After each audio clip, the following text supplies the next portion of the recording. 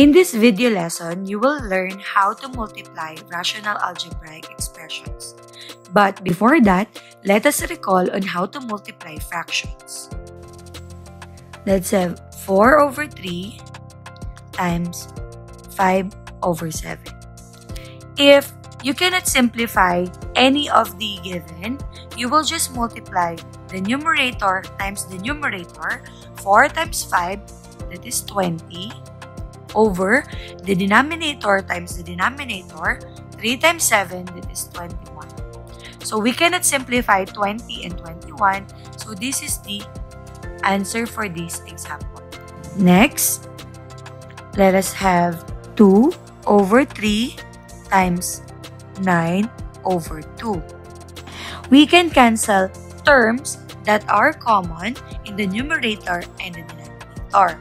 So in this case, we have 2 in the numerator and 2 in the denominator. So 2 divided by 2, that will become 1. And then, we can simplify 9 and 3. So we can divide both by 3. 9 divided by 3, that will become 3. And then 3 divided by 3, that will become 1. And then, you will just multiply the numerator by the numerator. 1 times 3, that is 3. And then the denominator by the denominator. 1 times 1, that is 1. So, since it is in the denominator, you don't need to write it. So, the answer here is 3. Of the first example, we will multiply 37x over 2y times y over 4. So here, we have common term in the numerator and denominator, and that is y. So we will just cancel y. Remember, you can cancel terms if they are common and they are in different position. So in the numerator, the remaining terms are 37x over, you multiply the denominator by the denominator, 2 times 4, that is 8. Can we simplify 37 and 8? No, because 37 is already prime. So here is the answer for this example. We will multiply 15y over 2y by 2y over 5x squared. As you can observe, we have common factor in the numerator and denominator. 2 divided by 2, that will become 1. Y divided by y, that will become 1. And then we can simplify 15 and 5. We can divide both by 5. 15 divided by 5, that is 3.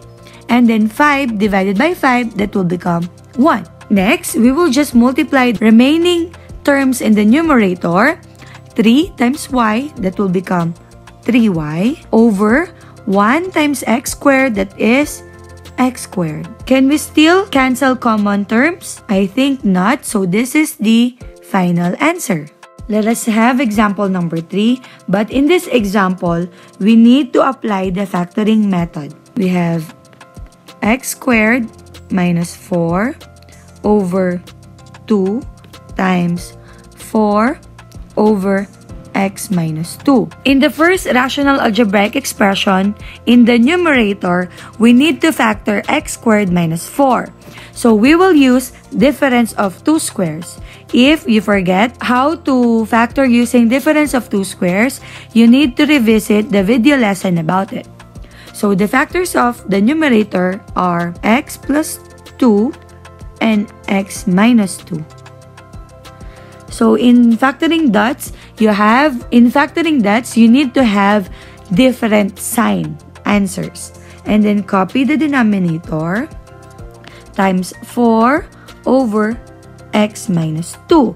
Now, we can cancel common factors. So in the numerator, we have x minus 2, same as in the denominator, x minus 2. So we can cancel them. They will become 1. And then 4 and 2, they are divisible by 2. 4 divided by 2, it will become 2. And then 2 divided by 2, it will become 1. Then we will write the remaining terms in the numerator. So we have x plus 2 and 2. So we will first write the constant. Next, we need to multiply the numerator by the numerator. So we have constant 2. So we will write first the constant. 2 times x plus 2. Do we need to write 1 in the denominator? No, because it is already understood. Simplify your answer. So we will use distributive method here. 2 times x, that will become 2x. 2 times 2, that will become 4.